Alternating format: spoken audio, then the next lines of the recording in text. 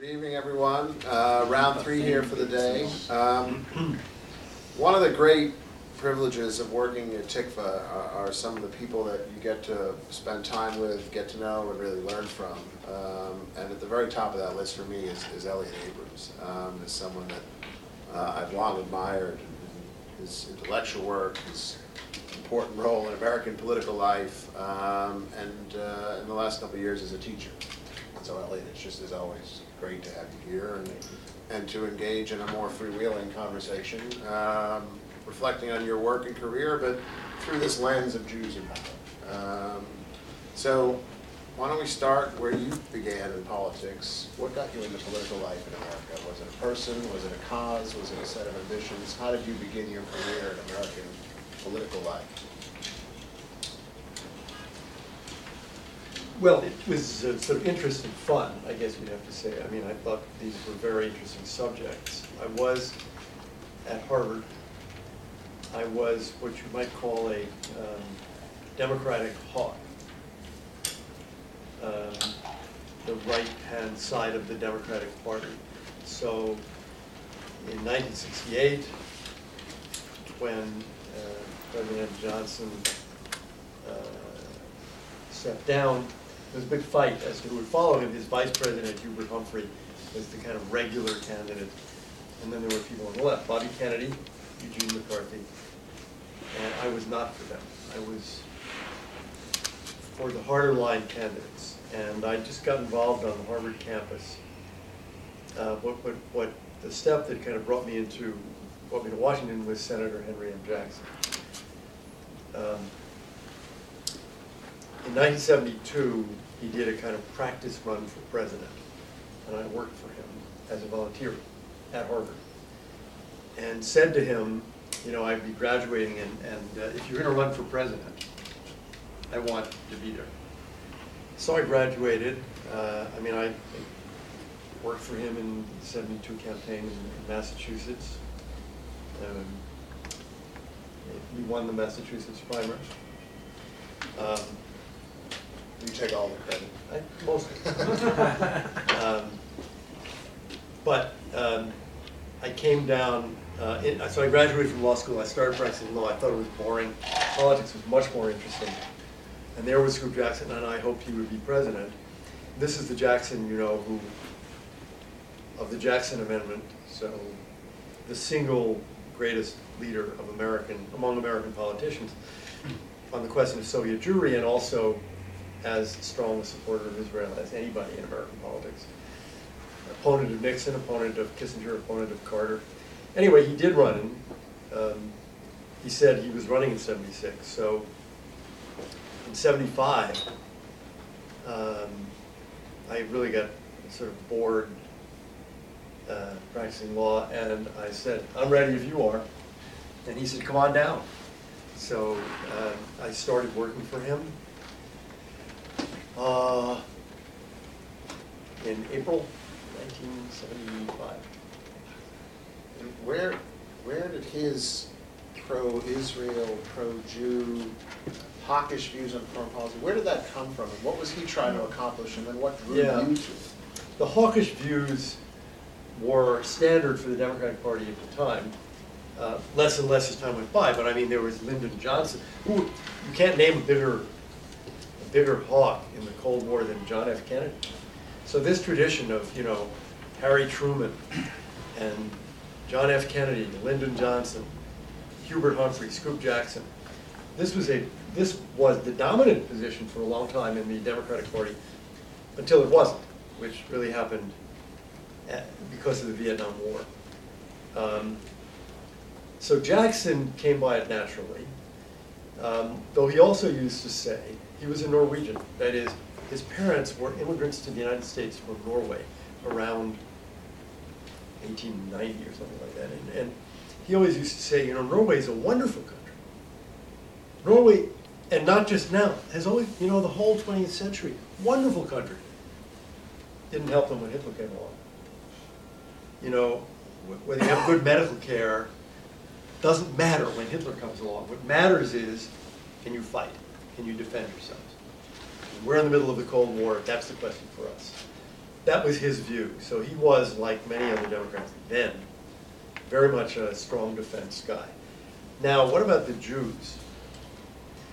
You know, I don't really know the answer to that. I mean, why, on Israel, I'm just not sure, except again, you know, it's not so strange.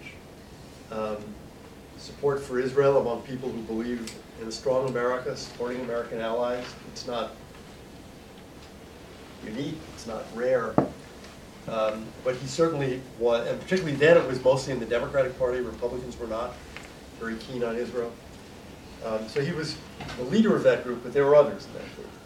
Soviet Jewry, the question really is, and people can debate this forever, how much of it was Soviet Jewry and how much of it was a chance to pound the Soviets?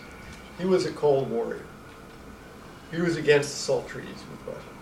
He thought of Russia as, the phrase came later, an evil empire. It was Reagan's phrase, not his, but he certainly agreed with it. And here was a way of hurting the Russians, because what the Russians wanted, their economy was horrible, always. They wanted trade with the United States. And in particular, they wanted money. That is, they wanted credits and guarantees because they couldn't pay for the trade. So they wanted the US government either to finance the trade or at least give insurance for the trade. And Jackson thought, this is nuts. This is helping your enemy develop his economy. But it's also true that, you know, it wasn't just a humanitarian gesture. He understood this is a way of hurting the Soviet economy and hurting the Soviet Union. So he really became the leader in both of those. It's interesting. It's the Jews. There were Jews in the Senate and the House. There weren't such leaders. They seemed reticent to lead these Jewish causes. But Jackson wasn't reticent. So what did you do there? You were in your 20s. Well, before I went to work, you show up in '75. Yeah. I show up in What is your 75. job, and what does it teach you in those early years of your career about politics, about political life, about power? Well, he's running for president. I mean, he's a senator, but he's running for president. I didn't have all that much to do with the Senate business, day in, day out, you know, pieces of legislation. I was helping him get ready to run. So one thing I did was start talking to Jews, that is to say Jewish leaders, around the country. As he began to put together his foreign policy, there were people working on the Middle East and Europe. And there was one guy on the staff who had some courses on Asia, so he was going to do Asia. So nobody was doing Africa, so he said, you're Africa. So I became the Africa expert. You can imagine the degree of expertise that I developed, but it hardly mattered because no one was asking about Africa. So I was the Africa guy. And I did, you know, whatever came along. I mean, somebody has to write a speech for something. Okay, try your hand at writing the speech. There were a number of things that, to answer your second question. So I was a jack of all trades.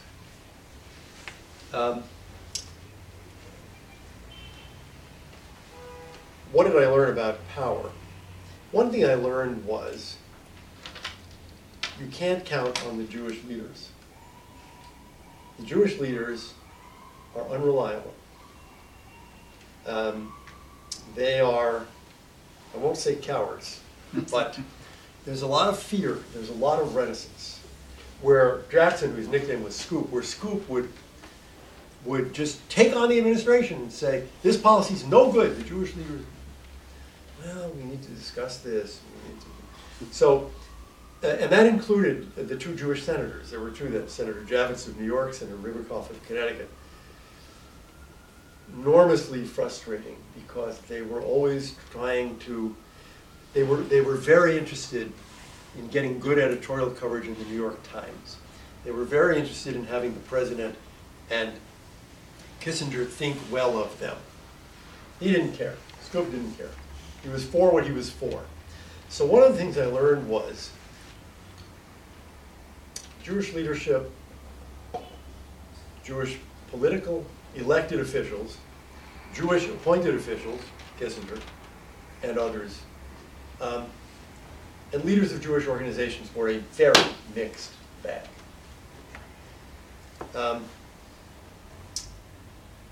I also learned that, you know, I came from a sort of, New York, I was born and raised in New York City, and then went to Harvard. And there is a kind of intelligence that Jews value. You have to be quick. You have to be quick, you have to be very verbal. You have to be able to make a quick speech on your feet. Jackson was not like that at all. And one of the things that I learned was that what Jews viewed as political talent and intelligence was not necessarily right. Scoop was not an intellectual at all. It's another thing. Jews valued these intellectuals like Kissinger, Brzezinski, college professors. Scoop is not an intellectual. He didn't read that much. He was just a great senator. There is a kind of political talent that is different from the one the Jews understood. The Jews understood as political talent the kind of thing that would make you a Harvard professor. If you said, Scoop would come in some days and he would say, that amendment I've been trying to pass, I'm going to get it passed tomorrow. And I said, how are you going to get it passed tomorrow? There's no possible way it's going to pass tomorrow. I can name the senators who are against it. And he would say, I talked to Senator, these names won't mean much to the Israelis here, but I talked to Russell Long. Russell Long needs an amendment because he promised Magnuson that he would get this amendment.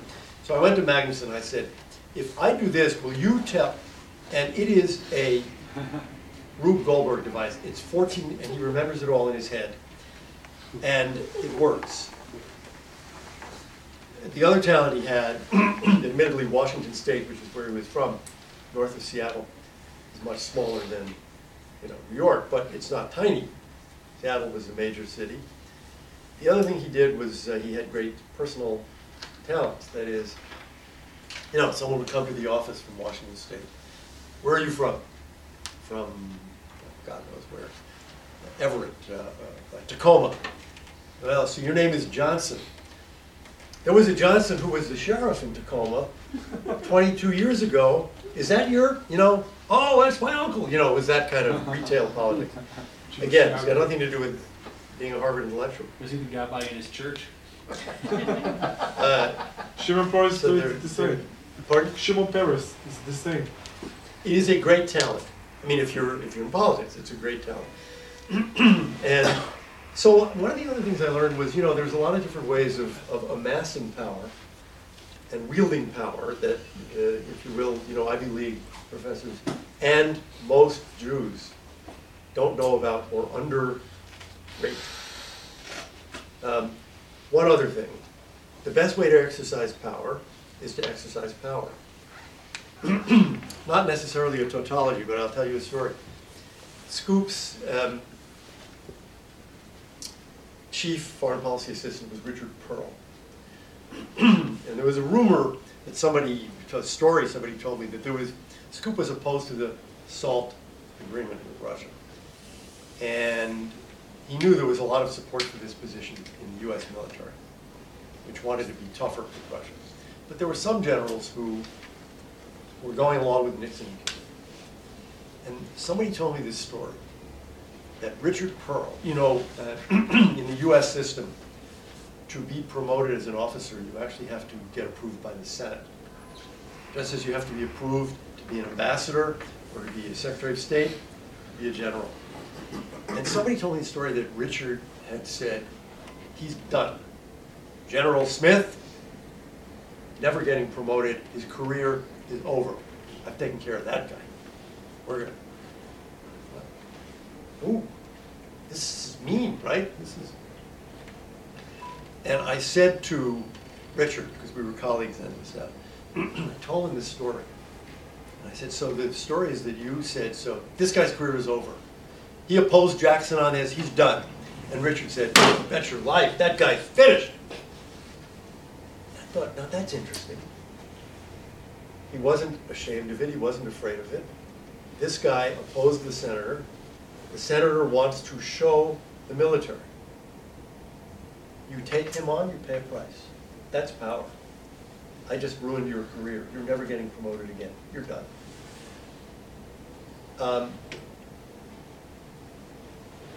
You wield power by doing things. If you are afraid, well, I might fail, and somebody might be mad at me, that's not the way to get more power. The way to get more power is wield power, make people afraid of you, do things. That was at least what Scoop did. And I think it worked. He was a very powerful senator.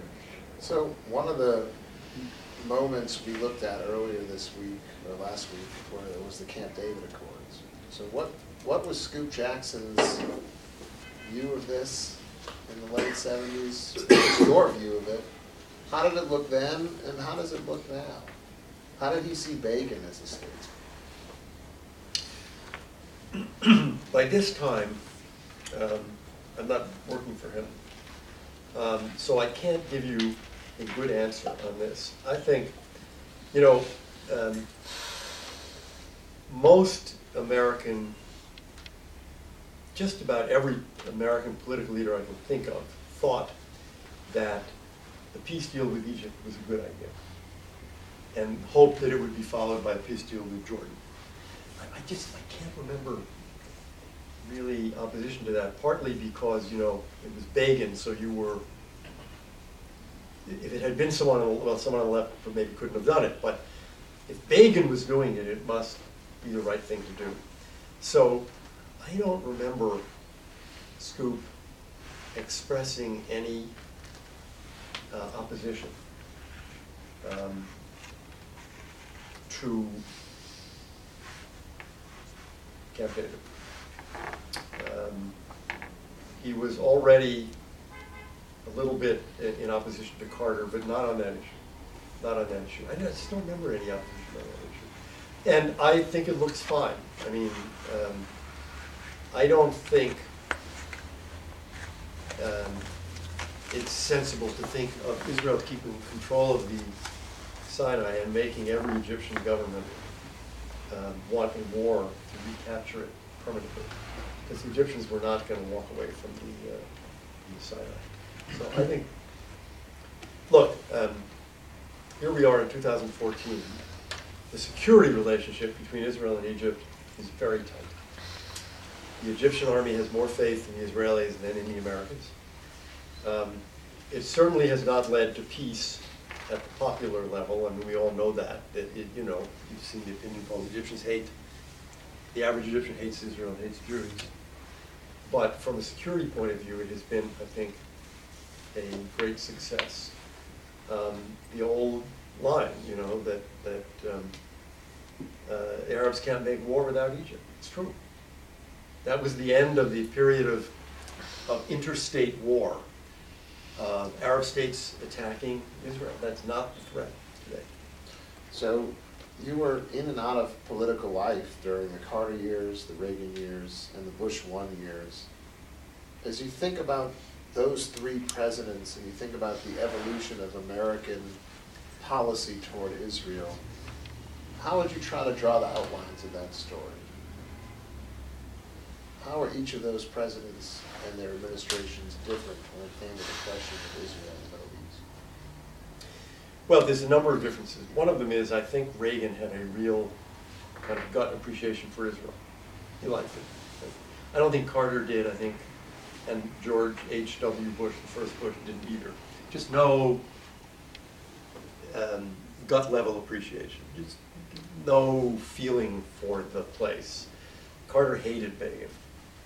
I mean, there's a number of ways to judge this. One is the sort of emotional, do you have an emotional feeling about Israel? Clinton did. Reagan did, less of one. Bush, the second Bush did.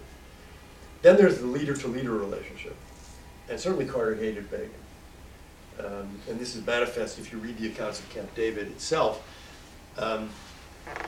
Carter loved Sadat. But he thought Begin was just a sort of obstreperous, nasty, narrow-minded, uncompromising Polish Jew. And George H.W. Bush, of course, had the same horrible feeling about Shamir. There was just no relationship at the top, which, by the way, is interesting from the point of view of today, because the Bibi-Barak relationship is not new. I mean, it's not the first time there has been a crummy relationship at the top. The relationship, if you go back to Reagan, you know, there are ups and downs. We think of Reagan rightly, I think, of being much closer, but after all, there were moments of tension. There were moments that were very difficult for the United States in the region. For example, the Marine barracks in Beirut, which led to some terrible mistakes on the part of the United States. But I remember, for example, the Begin bombs the Iraqi nuclear reactor. The United States condemned this bombing. This is Reagan. And Jeane Kirkpatrick, in the UN, casts a vote to condemn this action. Now, here is a case where I think, by the way, I was working, this is very early in the administration, Al Haig is Secretary of State. I'm an Assistant Secretary of State. Haig, of course, had been a general.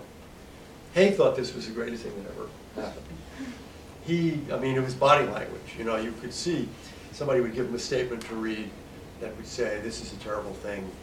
But, you know, he was just reading the reports of this and sitting there thinking, wow. And he knew some of these Israeli generals and he thought it was wonderful. It was the cause of a falling out, actually, between Jeane Kirkpatrick and me. Because I also thought it was wonderful. And I did not think the United States should have condemned it. And I wondered who was giving Reagan advice on this. And, you know, if he had, for example, suppose this had happened a little bit later and Schultz had been Secretary of State. I don't know. This is an example where Reagan is getting a lot of advice, and it's not good advice. And he is, I would argue, misled by the advice. But so the relationship has real ups and downs. I mean, the United States condemning Israel in the Security Council. Not doing anything in terms of sanctions, but if I remember right, the word condemn is in there. But the relationship in those years is not nearly as close as we think of it under Clinton and Bush. That's 16 years of really close relations. That's an achievement that comes only, Clinton comes to office in 1993. So this is pretty recent, you know, that the warmth in the relationship that we now think of, many Jews in the United States, and maybe many Israelis think of as standard. So the problem with Obama is he has deviated from the standard relationship, which is extremely warm. Not exactly. It's been up and down, and you have in those administrations people who are not friendly to Israel. For example, Carter was not friendly. You had it certainly in the George H.W. Bush administration. You had Jim Baker, for example. But are these differences, you think, more rooted in just the personality and character of these leaders, or in fundamentally different analyses of America's interests versus Israel's interests? It's both. There's certainly, in the case of George H.W. Bush, sort of distance from Jews in Israel. In the case of Brzezinski, but there's an argument in those years about whether Israel is an important and valuable ally or a pain and a burden. And that argument, I think, is a thread throughout all of these years. And Reagan, I think, comes to see Israel. His basic instinct is to see Israel as an important ally. I think that's the view of the Clinton administration and the George W. Bush administration. It's not the current view now. So this debate continues in the United States. You see it in the UN. That is, and it's partly, the question is partly, what do you think of the UN? What do you think of the Security Council? But the United States is repeatedly forced to veto resolutions in the UN. Is this a price, a terrible burden of price we have to pay because of this relationship with Israel? We're forced into this. And I think in the Carter administration, the Obama administration, first Bush, the answer is yeah. It's a pain, it's a price. We need to try to diminish the price. For Clinton and the second Bush, this is an ally, these are important things, this is what you do for an ally. What's a veto in the UN anyway? I mean, why do we have a veto? So we can exercise the veto, big deal. But the more fundamental question is Israel a burden, or is Israel an important and valuable ally? And there are differing views about this. I mean, I do not think that in his gut, President Obama thinks of Israel as an important and valuable ally. I think he thinks of it as an annoyance and a burden. And from your perspective, as you looking back, looking at the current moment, looking ahead, are there places where you think America's genuine interests and Israel's genuine interests come into real conflict? Are there specific policy issues, cases where there's an actual divergence between the genuine interests of these two nations? Yeah, well, yes. There's certainly differences on certain policy questions. Let me come to Egypt, because I think that's the most interesting example. But at the very fundamental level, no. In the sense that, U.S.-Soviet relations in the Cold War, at the fundamental level, we are rivals, we are enemies.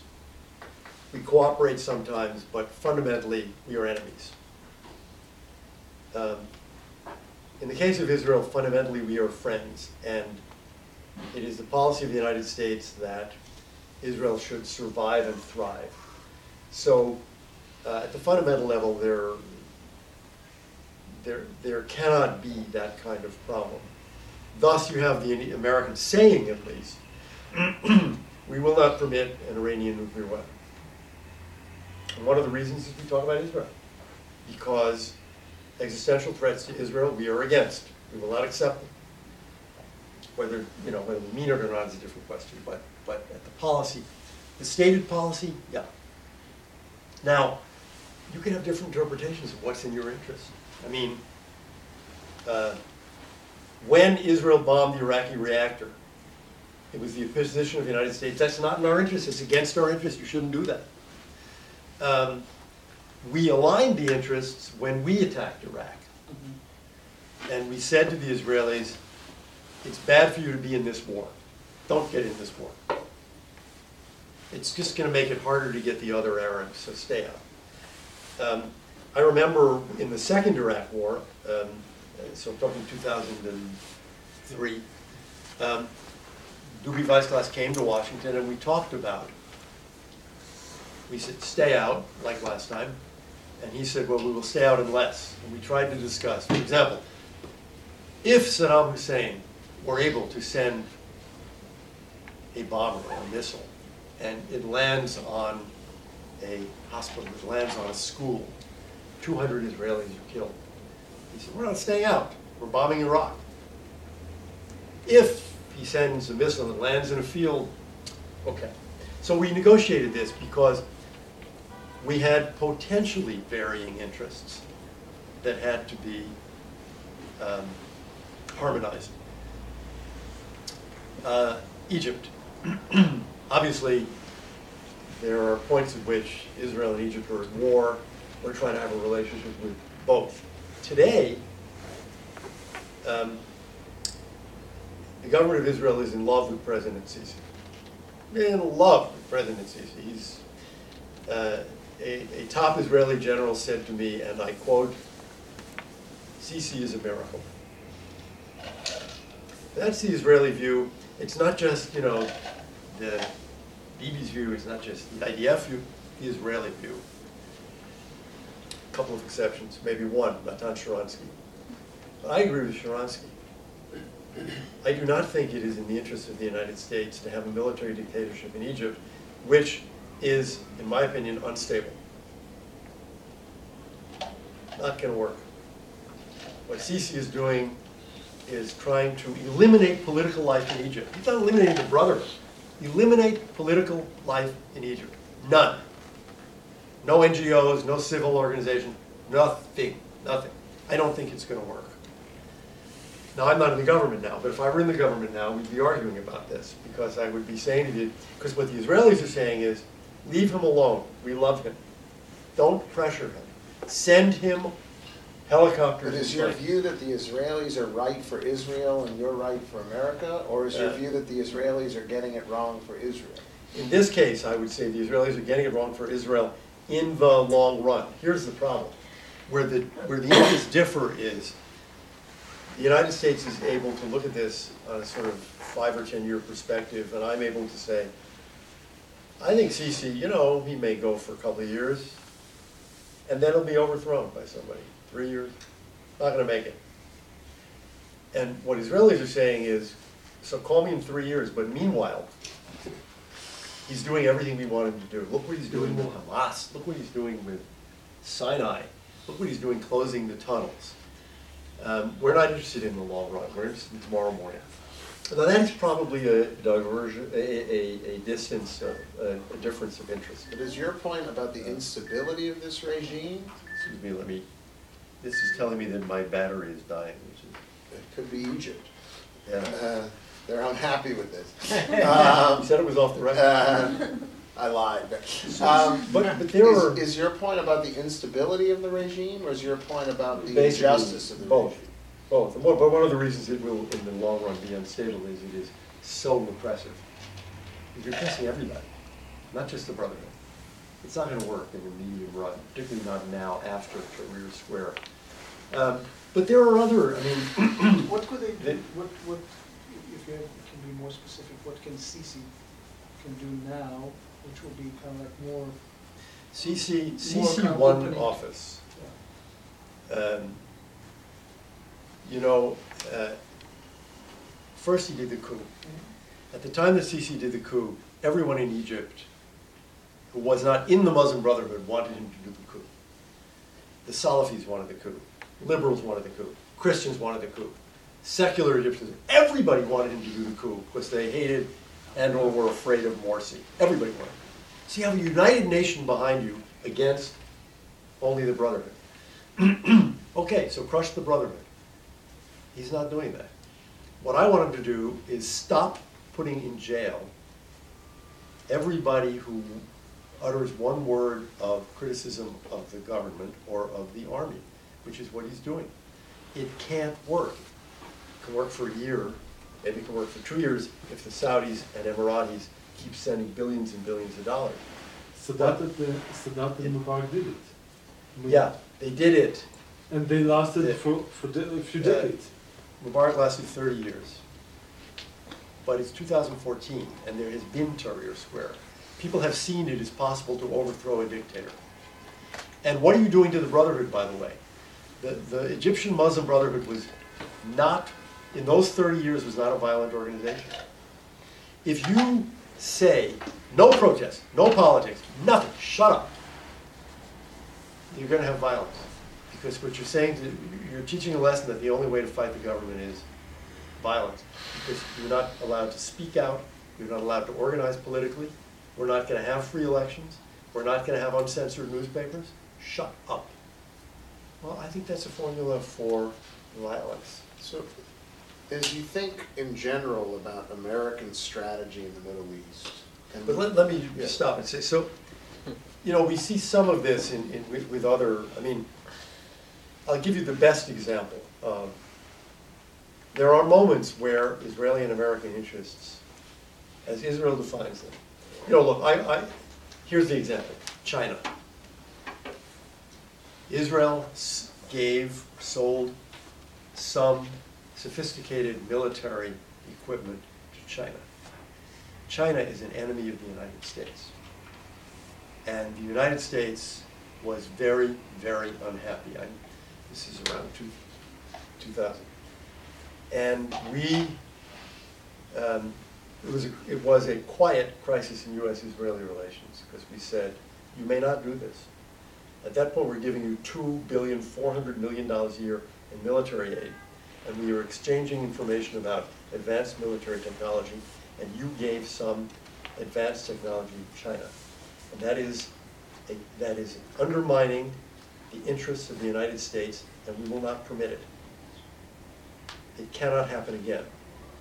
Now, maybe it was in the interest, see, I could argue, in the long run, it's not in Israel's interest to do this, right?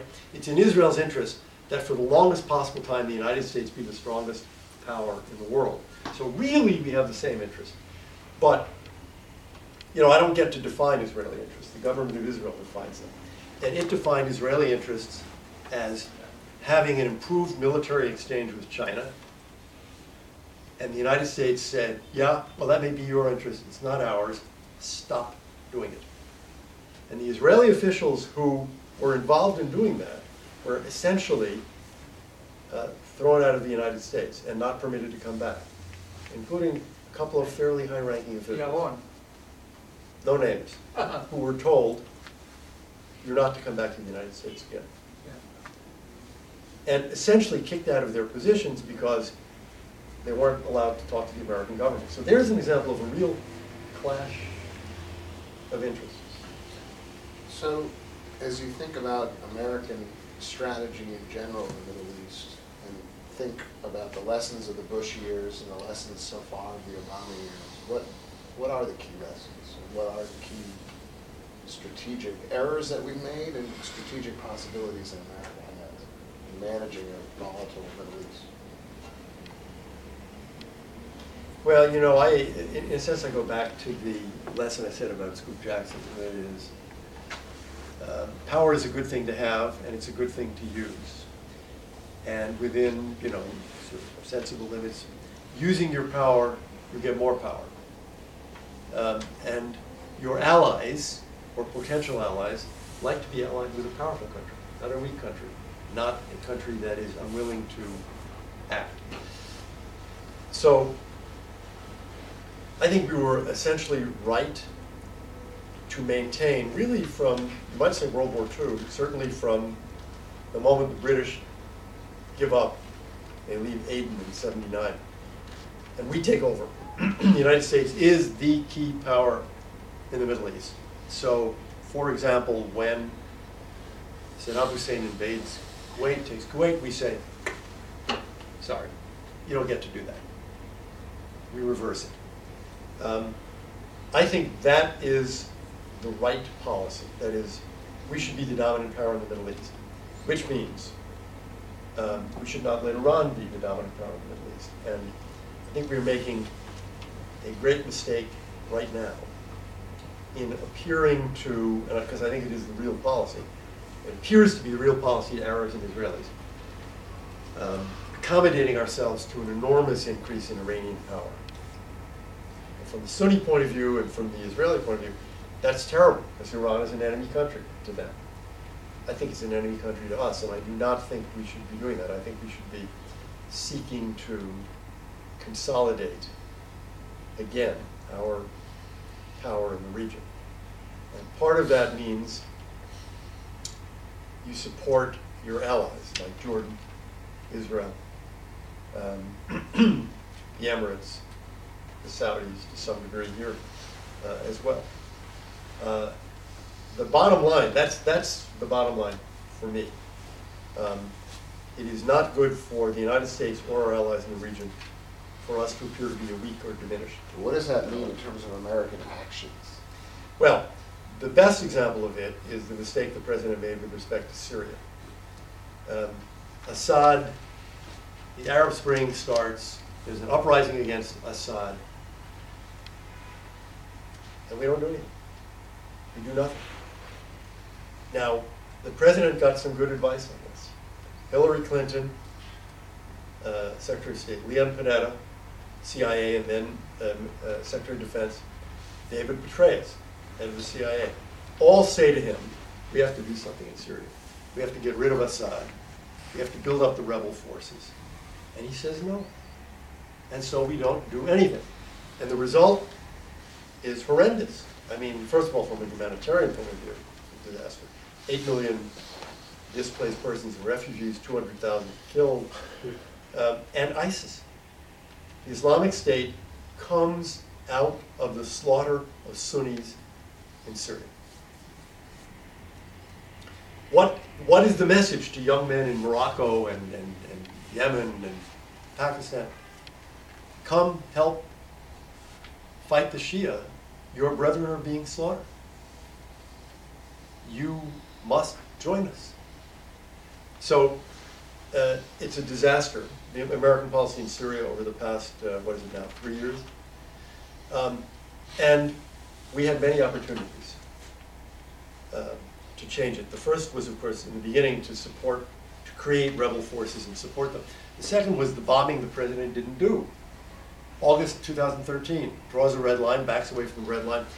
Talk to any Gulf Arab or Israeli official about this set of issues, they will mention. And then you backed away from your red line, which is, I think, a gigantic mistake that has repercussions in Iran, in China, everywhere else. So that was the second thing we should have done.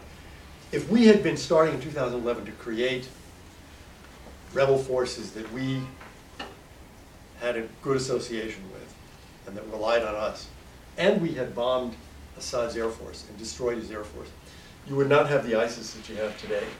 And you would have rebel forces, I think, that would be threatening the Assad regime and could probably beat his army and take over Syria. Remember, Syria is a 75% Sunni country. And those rebel forces would stand for what and govern how? Well, it depends on how much we, the United States, put them together, lead them, help control them. But I would say to you, the basic problem in Syria today is you have what is essentially Alawite, but essentially a Shia government. The country is about 14% Shia.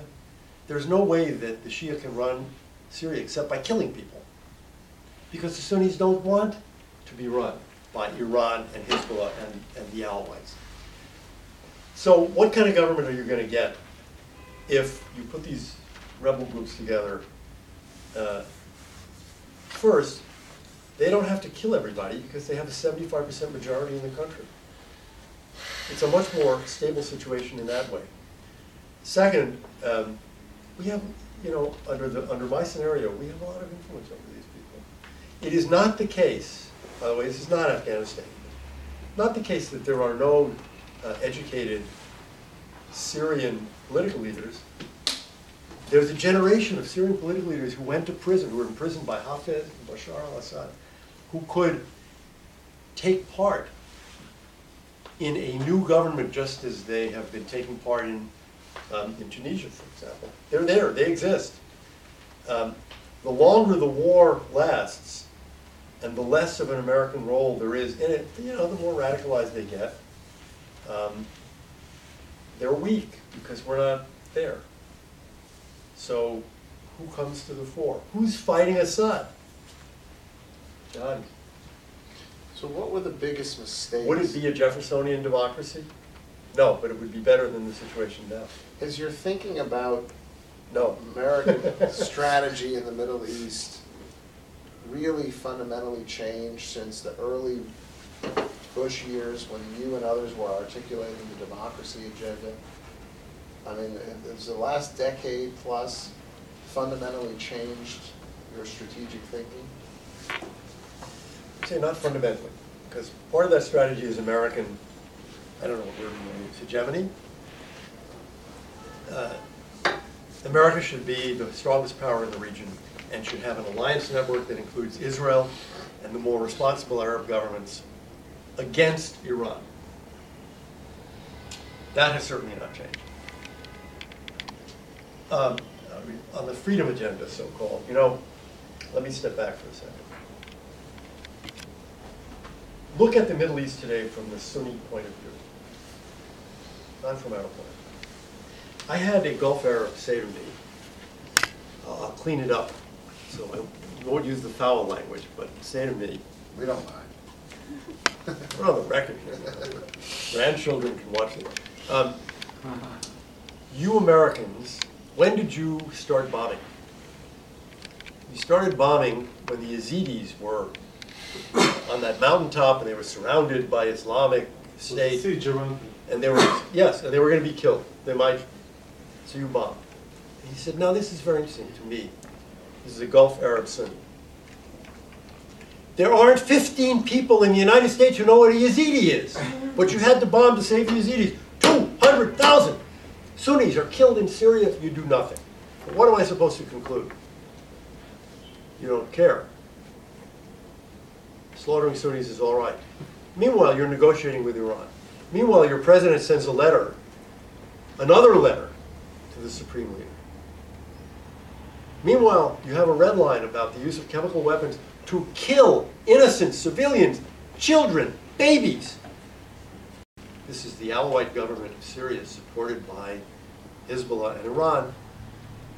You don't actually do anything. From the Sunni point of view, you know, there's a right way for the world to be and a wrong way. The right way is, of course, the Sunnis are on top. The Shia are not. Now there's this Iranian effort to dominate the whole Arab world. And you Americans are not helping us. Now add to this, who's fighting here? ISIS. What is Islamic? Who are these guys fighting with Islamic State? These are young males, 98%. Who are these young males? These are marginalized young guys, whether they're from Rabat or Casablanca or Tunis or Amsterdam or Madrid. They are young men who have no lives. They have no job. They have no future. They have no wife, which is not insignificant. They have nothing. They are marginal figures in their own societies. They're worthless. Their lives have no worth, even in their own view. But then comes a message from Baghdadi. Worthless. You're not worthless. You can be part of the greatest effort being made in the world now to build an Islamic State in accordance with Sharia. Worthless. Join us. Give your life meaning. Give your life, maybe you have to give your life, but it's the greatest cause possible. Well, that's a pretty attractive. You're very persuasive. I know. It's a great speech. So I'm recruiting for that. Yeah, it sounds like. I don't give this speech to Sunnis. Now, I had this conversation with President Bush about a month ago. It was in Dallas. And we talked about this, and his reaction was to say, well, we go back to the freedom agenda. What do you mean they're marginalized in their own countries? Europe is a different problem, but they're marginal in their own countries because there's no concept of citizenship. Because they have no future in their own countries. Because they have closed economies with no social mobility and no economic opportunity. Because there's no political life which they can join. That's what we were saying, the president said, in 2005, let's say, 2004. No, January, it's the second inaugural, January 2005. That's what we were saying. You will keep on getting recruits until you change those societies. Yes, what we have to do now is military action and police action. But more fundamentally, we have to address the problem that creates those people in their societies. We're not going to win this just by bombing, or just by policing. We have to also address the societies that produces, for example, the Saudis who did 9/11. So fundamentally, I think that's still true. It does not mean that until they're all Jeffersonian democracies, we're doomed. But it does mean, you know, and we didn't say that. I mean, we were not, in those years of the Freedom Agenda, we were not saying to the Saudis and the Emiratis, you know, monarchy is a bad idea, you should resign. And you should have an election. We're not saying that. What we were saying to them was, look, there has to be some kind of relationship between the ruler and the ruled, between the royal family and the people of this country. There has to be some kind of partnership. They have to have a life, they have to have a future. If it isn't we're not talking about democracy here, although we did say sometimes, maybe some political life, municipal elections, some way of people to be involved in their country, at least economically. Now, it's interesting that when the Arab Spring happened, the reaction of the King of Saudi Arabia was to announce a $120 billion plan. It's nice to be rich. To do what? To create jobs and to build housing. And that's very smart. Because these young men, why don't they have wives? They don't have wives because they don't have houses. In Saudi Arabia, that's the pattern. That's very smart. I don't actually know if the king followed through or to the degree to which he did. It's very smart. If you can give those young men a job and a wife, one wife, 2 wives is a luxury, you know, but one wife anyway, you will diminish the attractiveness. Do you have any evidence for this? So you have this theory that democracy will not radical. If they just had democracy, if they could just vote for municipal elections, they would stop being radical. Did you have any support for this? And any evidence, Yeah. or is this something that you guys... The evidence I would give you is Malaysia, Indonesia, Tunisia. But it's a different That, vote. well, Tunisia is not. The first election after the dictatorship ends is going to be won by the best organized force, and that's usually the Islamists. The question then is, can you have a second election? Because if you can, they're not going to win. And we saw this in Tunisia. Right. And even in Egypt, you know, remember, Morsi won 51-48. It was very close. The reason that I thought the coup was a good idea was it seemed pretty clear to me, as it did to most Egyptians, he's never going to have another election. This is their chance to take power, and they're going to keep it. But why did people? I guess in why, Iran we're just waiting for the second elections. That's the we were problem. waiting for an election, and there is no possible way that this regime would win an election. If you had a plebiscite, do you want the Islamic Republic or do you want a Western-style democracy? There is no possible way. But we're never going to get these Well, elections. this regime has to be overthrown, and it has to be overthrown by mass action. And there was some in 2009. It's another problem with Obama. There was some. But you asked a different question, and my answer is,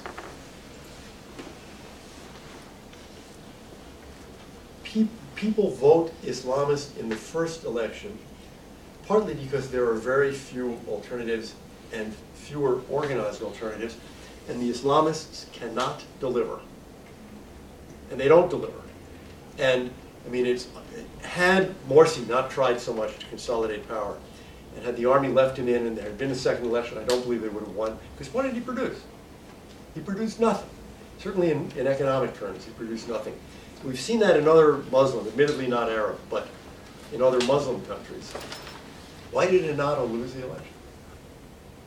They didn't produce anything. They had power, and people felt they failed. They will, I think, always fail. Because, this is a biased, non-Muslim view, Islam is not the answer. It doesn't tell you how to run, put aside democracy, it doesn't tell you how to run a decent economy. And they only realize this at the moment they have a government, Islamic government. For 40 years they think Islam is the answer. They become extremely, but then one moment there's an Islamic government, then they realize it's not working. Look at Egypt under Mubarak. Moderate, secular, liberal, democratic forces are crushed. The Brotherhood is not crushed. The Brotherhood is not crushed. On the day Mubarak fell, every Egyptian Muslim Brotherhood leader was in Cairo. They're not in exile. They're not in jail. They have 88 seats in the parliament. They would have had more in free elections. Mubarak let them have 88. That's a lot. So what Mubarak is doing is saying there are 2 choices. And he then engineers it so there are 2 choices. There's the Muslim Brotherhood and there is the National Democratic Party, his party. He doesn't permit there to be another alternative, even a moderate Islamist alternative. There were people trying to form moderate Islamist parties. He wouldn't let them form parties. So what do you think happens when now I'm not suggesting that it's going to be a stable democracy. But I am suggesting that it is not inevitable that the Islamists win elections. The kind of democracy that they would have would be one that we would not like to live in, because, for one thing, Islam would be a hegemonic religion. There's no question about that. We're going to go back to the Dini idea of, tolerance, mere tolerance of non-Muslims. And the question of women and sexuality more broadly, I think, also is not going to be anything that Westerners would like or Israelis would like. Some Treatment, Israelis. right, non-Haredi Israelis. Treatment of homosexuality, treatment of women. But I don't accept the view that the Islamists are going to keep winning elections. So the more democracy you have, the more jihadis you get. So, one more question for me, and then we'll open it up. How would you evaluate Netanyahu's statesmanship over the last few years? And what do you see as the most concrete and pressing challenges and options for the next Israeli Prime Minister, whoever that may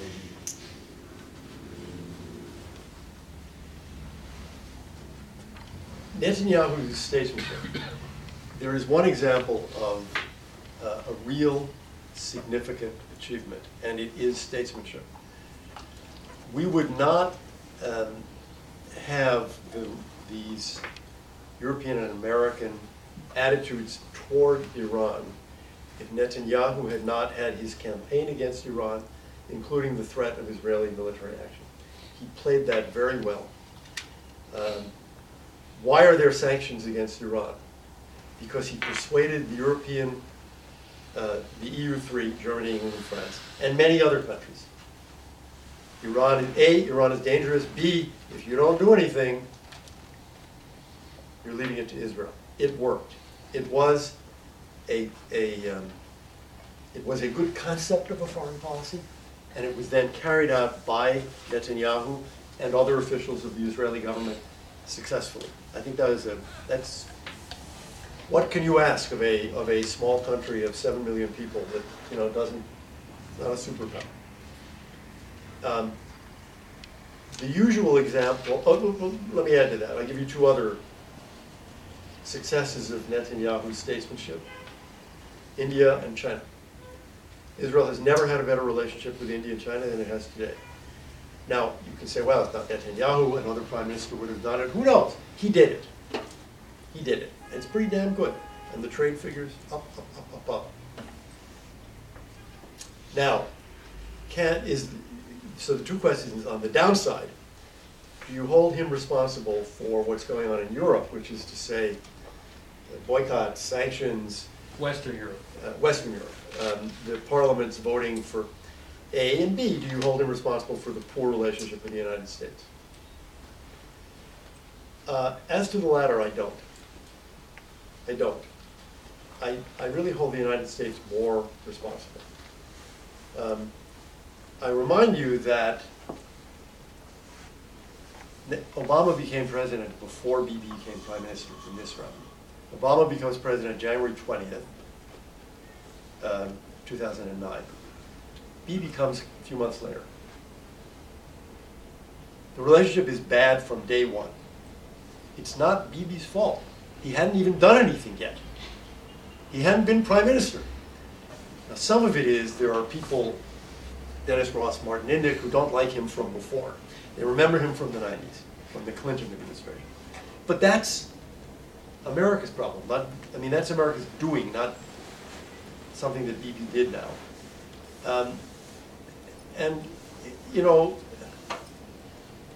What is the first thing the president does?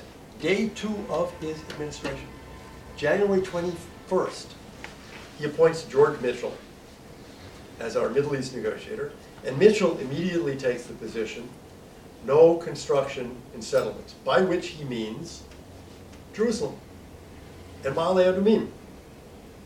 Now, what do you think Bibi's going to do? He's going to freeze construction? New prime minister, Likud prime minister, he's going to freeze? This is nuts. And by the way, we in the Bush administration had reached a deal with Sharon about this which they threw away. We'll talk more about that later. But so I don't blame Bibi. There are things you can blame him for. There are moments you can blame him for. But I think the spiral downward comes out of Washington. And I don't, my impression there, Israelis can have a different view, and maybe I'm wrong. But it's interesting, we always said, for 30 years we said, managing the relationship with Washington is the most important thing for an Israeli prime minister. And if it's bad, he will be blamed and he'll be punished and I think that, this didn't happen with Obama because so many Israelis concluded, look, he doesn't like us, he's not supportive, it's not Bibi's fault. And then you get proof of it, or not proof, evidence of it. This amazing comment from a high White House official, chicken shit. Nobody talks that way about Iran, nobody talks that way about China, nobody talks that way about Putin, nobody talks that way about Venezuela or other hostile countries. Only this, so it's a sort of cast of mind that, it just sort of shows you what the attitude is, and again, I think suggests. But didn't it undermine the American position? To say that, the threat of an Israeli strike strengthened America's hand in negotiations. Well, the much worse part of that statement from American officials was the one about Israel and Iran. That we're very lucky, you see, in 2012, we might have bombed Iran, we stopped them, and now it's too late. This is really stupid. We're in a negotiation with Iran. We need pressure on Iran. You announce that you think that pressure is removed. This is in the interest of the United States. This is a fool in the high reaches of the administration who is more interested in scoring a point against Bibi than in the negotiations with Iran. And remember, this is not an off-the-record comment. This is a background comment, which means it's on the record, but you can't name the person who said it. But you know it will be printed. Now, I don't see how you can blame Bibi for that. Now, can you blame Bibi for the European? Well, you can blame the Israeli right wing if you want to. That is, you have a lot of Europeans who believe that there should be no construction at all. Not in small settlements and outposts beyond the security barrier, not in Gush Etzion and Ma'ale Adumim, not in Jerusalem. So that's Israeli policy, to build. If you had a different government and a different policy that had said 100% construction freeze, if that's conceivable, maybe you wouldn't have the same reaction in Europe. I don't blame Bibi personally for that. So how would you advise the next prime minister when it comes to Israeli security strategy, the concrete things that it should do or shouldn't do? Well, the next prime minister, it might be Bibi. So you want to ask for more advice. You have to rush to Jerusalem for this to happen. It's a very fluid situation. I think it's perfect. Remember, the election is not for months. Yeah. It's a long time. Once upon a time, Bibi, you could say, was elected by terrorism, right? But whoever it is at a But policy level. Well, first of all, you need to try for a fresh start with the Americans, if that's possible. Particularly if you have a new defense minister, a new foreign minister, if you have any new ministers, that can help. New prime minister can help more. Try. You need to try to restore the credibility or enhance the credibility of the Israeli military option. One of the things that I would say to, if I'm advising the new prime minister is, look, it's bad for the Americans, it's bad for the Israelis, for there to be no credible military option. Everybody has to recognize it. Even if you think, I'm never going to do it. So talk to the Americans about what can be done, what can be leaked, what maneuvers, what steps, what statements, to give the Iranians the impression that it's back on the table. I would seek some kind of understanding on settlements, which has become such a big deal. And that's the Americans. The Americans made it a central feature the way it had never really been before. Can you reach some kind of understanding Not that there'll be an agreement, but an understanding that will diminish the constant public condemnations and arguments over this. We did it with Sharon. It is probably doable with Bibi. It's certainly doable if you have a more left of center government. On the Palestinians, nobody, even John Kerry, I think, no longer believes a comprehensive agreement is possible. There's a year and a half more of the Obama administration.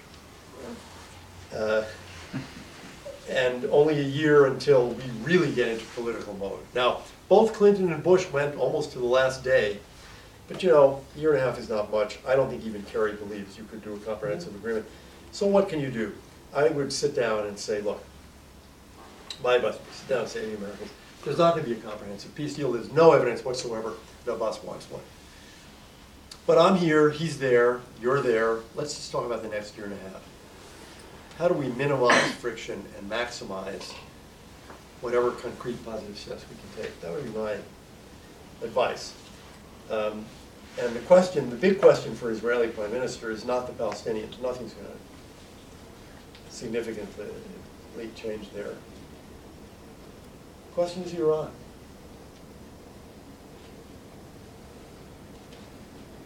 But how do you see the so let's- relationship, just calling to this, to your last sentence, how do you see the relationship between the Palestinian Authority and the Obama administration? Well, there's not much public criticism of Abu Mazen, but people know that he said no to the president. People know that he came to the Oval Office and he never gave an answer. When I have been saying this one line since the day I left the government. So this is getting on to 6 years ago. The one line is, Abu Mazen is never signing anything. And people in the Obama administration would look at me as if I was some kind of right-wing nut who hates Palestinians. When I say it now, when I say, look, you've dealt with him for 6 years, he's not signing anything. I do not find people saying, what? I find people saying, yeah, probably. So let's open it up, yes. I want to get to two issues that, small perhaps, but indicative of what you were talking about. And also what you were talking about before as an official in the American administration on the Jewish issue. Americans do not recognize Jerusalem as the capital. Right. We, just like, I guess in November it was, Supreme Court Judge Sonia Major, I don't know if you're following the case, very interesting case, you all know the case. Zivotofsky. Yep. The passport. Yep. She expressed herself in an angry fashion, and Matt is the representative of the father and the son, the one who put the appeal to the Supreme Court, and the Supreme Court took the case, which is a unique case. The case is that someone who's born in Jerusalem, the kid, and they don't want to put that he was born in Israel because Israel is not recognized as the capital of Israel. And they were trying to. This is an appeal that whether this can be done or not. She expressed herself angrily that Jerusalem cannot be. This is a lie. She said Jerusalem is not part of. We do not recognize it as Israel. All the administrations never changed this policy. And this is something very troubling. I mean, it's literally undermining Israel in a significant fashion. I'm not talking about East Jerusalem, West Jerusalem. It's important to remember, America does not recognize West Jerusalem as Israel. And that, of course, comes with all the other issues of building and so on. And I have so many questions, but this is an interesting question to me, to you. What is the policy? How can you start to change this policy? It's a critical issue.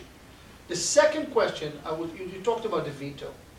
I understand, and maybe I'm wrong, that America is not going to use the veto this time.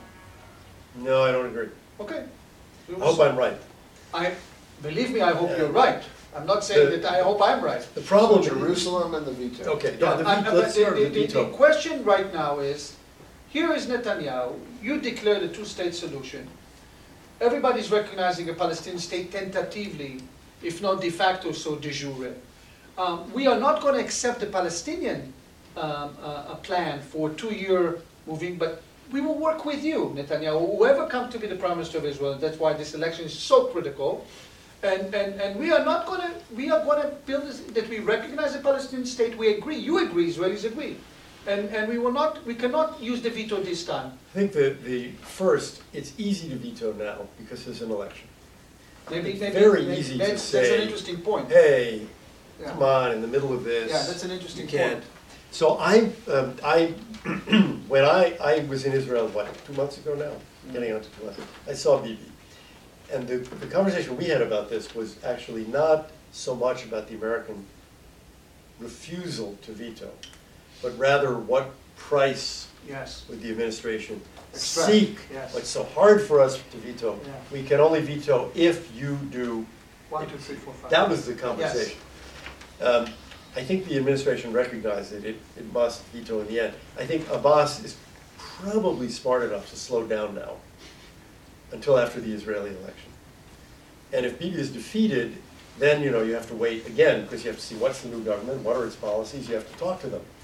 So I think there's an extension here of So do a you number think of it will months. not bring it, if the Palestinians will not bring it for vote? If they're smart, because the Americans will easily veto it this time. When is the date for the vote? In January? But you could do it whenever you want. Yeah.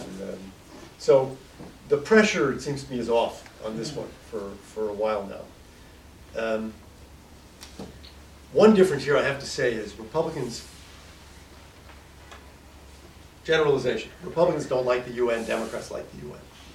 So for us in the Bush administration, I used to say to people, any day that you can veto a resolution, veto and go home, because you're not going to do anything better that day. You have the best moment of that day. In fact, take a week off. That was our view. Vetoes were fun. The Democratic view is, oh, we're isolated. How can we end it? Oh, it's terrible. Let's negotiate, and which is tactically, of course, bad. Because once the others, the Arabs in this case, know you really, really, really don't want to veto, your negotiating power in getting a resolution you can accept has just gone down, obviously. If they think, I'm sure I'll veto in a second, then when you come to negotiate, you can say, okay, put something on the table. I'm happy to veto this. If you want me not to veto, give me something really good. That as a generalization, that's the difference between Democrats and Republicans. But now, So this is, Jerusalem. first of all, this is, can I quote you on this? On what? On the veto? I'm just asking. Sure. Yeah, because it's a very interesting observation. I haven't heard it, that this And delays. look, this think of the delays- Republican ambassadors. Yes, There have been a few who have been career diplomats, but then you've got Jean Kirkpatrick, John yes, Bolton. sure, Their attitude toward the UN is obviously quite different Yeah. from, let's say, Samantha Power. sure. Jerusalem. The line has been, look, nothing is more sensitive than Jerusalem. I remember speaking to one Arab foreign minister in one of the monarchies. And I said to him, this is 2008, so we're negotiating, right? Olmert is still negotiating. And I said to him, look, on the question of the border, which is, he stopped me. He said, I'm not in the real estate business. And I said, now that's an interesting comment. And he said, whatever they agree is fine. We have only one concern here, and it's Jerusalem. So Jerusalem is more sensitive to Arabs. We can argue from now to the end of the year about, well, but it's not mentioned in the Quran, and it's only because the Jews have Jerusalem that now but it is an issue now. Let's face it, it is a Cairo declaration. an issue in Arab countries and Muslim countries. So it's sensitive. So the position of the United States has been, we don't want to touch this. We're not going to touch this. We're not going to do anything about this. Now, it is, for the reasons that you state, it is not a sensible position.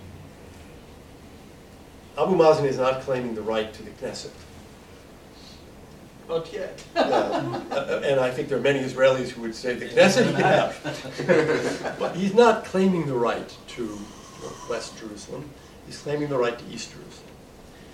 The United States could say, look, some borders are pretty well set and some are not.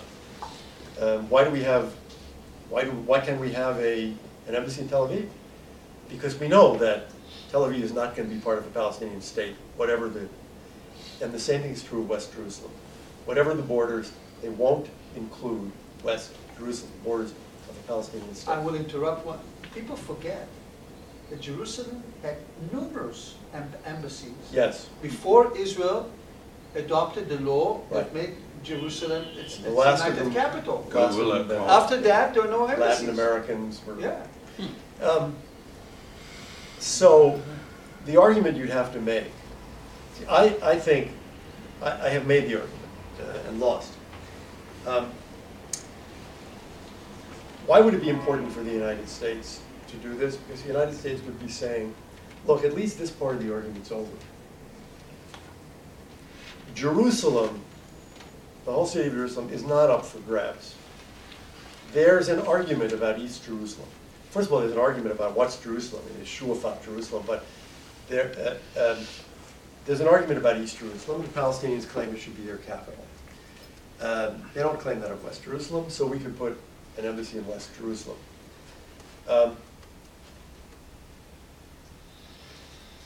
No administration has taken this view. By the way, if you go back to the campaigns, everybody promises to do it. We did in the Bush administration, from the day he was elected president, or actually from the day he was inaugurated, we made a list of all the campaign promises that Bush made in his campaign for president in 2000. And we kept a list over those 8 years so that we could see how are we doing. And Josh Bolten, who was chief of staff, said the only campaign promise he clearly, absolutely did not meet was to move the embassy to Jerusalem. And I think his argument would be, well, we were negotiating, we had the Arabs, we had the Palestinians, you gain something by this, but you lose something by this and get very mad at you, it looks like you're too pro-Israel. We thought in the middle of these negotiations we shouldn't do it. The Arabs certainly didn't want us to do it. We have lots of difficulties with the Arabs, then we had 9/11, then we had war. So there is an argument there, but does that not clearly say something about Arab intention, though, that they have a problem with something being built in West Jerusalem? Sure, and I think you could explain it. There are other arguments that people make that, well, wait until there is a declaration of a Palestinian state. Even if its borders are not final, then you could say, okay, we're going to agree that there's a Palestinian state now, but we're also going to move our embassy to Jerusalem. There has to be some sort of balance here. Obama's clearly not going to do it. In the next campaign, everybody will also promise to do it, but the world is changing. It's not inconceivable to me that it would happen. The Supreme Court decision is probably, I think, going to go for the administration. Yeah. It's just my guess. The president, the executive branch, gets the right to decide this, but maybe I'll be surprised. Yeah. You mentioned the lessons that should be taken from the civil war in Syria. I wanted to ask you if you think that the U.S. should afraid from the revenge that would come in two aspects. One aspect is the international aspect, that states like in the Gulf War, in the Gulf area, would say that U.S. is not it's not a state that we can count on, which means that perhaps they will become more and more friend with the Eastern part, and we have heard that the Cold War is beginning again. So perhaps they will find somebody else that would be an ally beside the U.S. And the other thing is, should the U.S. be afraid from a terror revenge from the Sunni who thinks this is the time to pay to the U.S.? on this second part, you know, these are terrorists. They're constantly trying to attack the U.S. I mean, they haven't succeeded, but they've come close. The attacks continue. Would we make it worse? Would we make ourselves more of a target? I don't think so. I mean, Baghdadi has said, you know, the first target is the near enemy, here. We're fighting the Shia here. After that, you know, the second enemy is the Saudi royal family. Israel and the United States come later. I don't think we change their list of priorities by fighting them, and we're doing it now, you know. But we are perhaps it involved. would export their revolution, you know? They'll try, but we can't accept this argument, because then what we're saying is we're afraid of them. We are terrorized. So we're not going to do anything because they might attack us. They'll attack us when they get around to attacking us. Meanwhile, we should try to kill as many of them as we can. So Al-Qaeda didn't attack us because we attacked them. They attacked us because They want to. they believed in it. They believed it was a useful thing to do.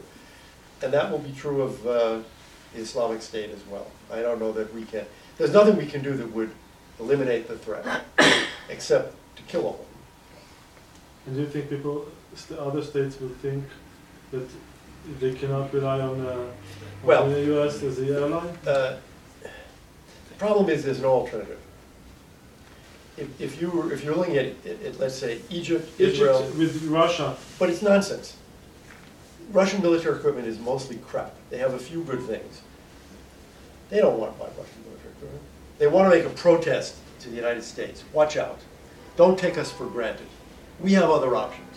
They don't want to do that. And if they do it, they'll be sorry. Because how do you integrate into the 100% American equipment they have, new Russian equipment that you've got to be trained on? The Jordanians, what's their option? Saudis, Emiratis, Kuwaitis, Bahrainis, what option do they have? China? There's no China option. China can't protect them in the Persian Gulf. If the Strait of Hormuz is closed by Iran, China can't open it. Only the Americans can open it. Why are you so sure? That China can't do it? They don't That have only America can do it. because it requires the application of a large amount of air and naval power. If the Iranians close the Strait of Hormuz, we will destroy the Iranian Navy while opening the Strait of Hormuz. Which is why I don't think they'll do it, but no one else can do that. The British can't do that, the Chinese can't do that. They don't have the kind of expeditionary force that can provide, they have no bases. The Americans, of course. So the other options exist in part. For example, should Israel try to expand its trade with India, China, and the rest? Absolutely, very smart. So should we. But from a security point of view, there are no other options. For Israel. For Israel. Of course. Well, for Israel, for the Gulf Arabs, for Jordan, for Egypt, I think. Two minor questions. One just on the follow up on the Jerusalem issue. To what extent does the Cairo Declaration, was it 1980 or 1981, where the Arab League declared any state that moves its embassy to Jerusalem will break all of us collectively? To what extent does that actually carry weight in the calculations here? People don't mention it. Maybe because they have forgotten it. Or it's a norm, or it's what? Because it's never been repealed, but I mean, it's not the implicit threat. I don't think Does it's the been United repealed. States really believe that they would follow through No. on that? Or any other I mean, that's the European thing. I mean, country? they're really going to... Yeah, that's one thing. The second question is just on Syria. You mentioned that Panetta and Clinton, the Petraeus, came to when the Syrian uprising was in its early stage, that something had to be done. Right. And Obama said flat out no. Could you give us maybe more insight on what his motives were at the time? That the Iraq negotiations with Iran was a factor in his decision, or was it simply his own aversion to doing anything? Well, there are a number of theories. One theory is, he's a bad president. He has an aversion to anything. He's weak. There's that line of Republican argument. A second line of argument would be, he's right. That is to say, he looked at this and he thought, it's a quagmire. I was elected to get out of quagmires, not get into them. And these guys are weak, and they're not going to be easy to organize into a force. And whatever we do, Iran, Hezbollah, Assad will counter it. So that's the quagmire. Oh, sure, we could train 1,000 of them. They'll send 1,000 Quds Force guys. This is going to be, I don't care what the advisors say. This is exactly what I don't want to get into. An endless Middle Eastern war. Then we'll have 1,500 advisors, then we'll have 3,000 advisors, then we'll have 10,000 advisors. The other argument, the third argument, is Iran. That is that you remember the president makes an outreach to Iran in 2009 when he's elected. He writes a letter to the Ayatollah in 2009. He wants a rapprochement with Iran. He believes this will be one of the most significant events in world politics since 1979 to end this fantastic hostility between the US and Iran. So you're going to get into a kind of war, a proxy war with Iran. It is a proxy war with Iran. We're not in it, but it is a proxy war with Iran. He doesn't want to do that. He wants a rapprochement with Iran. I would add my own opinion. The thing is, the Ayatollah Khamenei does not want a rapprochement with the United States, which is why there has not been one. And there isn't going to be one, in my view. But I think those are the things that affect the president. So, as the daughter of another Baghdadi, I have to ask you about Iraq. Because I Real believe- Baghdadi. Huh? A real Baghdadi. Yes, my father, bless his soul. He's not from ISIL. No. And From the city of Baghdad? yes. He came to Israel when he was 5, but he was born there. So. What year? What year? 51 with the Iraqi Jewish immigration. The Ezra Nehemiah. Okay. I feel that what is going on in Syria has a lot to do with actually what's going on with Iraq and the Sunni Shiite shift of power. And I wanted to ask you about the thesis of democratization and freedom of the Bush administration, because it seems like Iraq is falling apart to Kurdish, Shiite, and Sunni.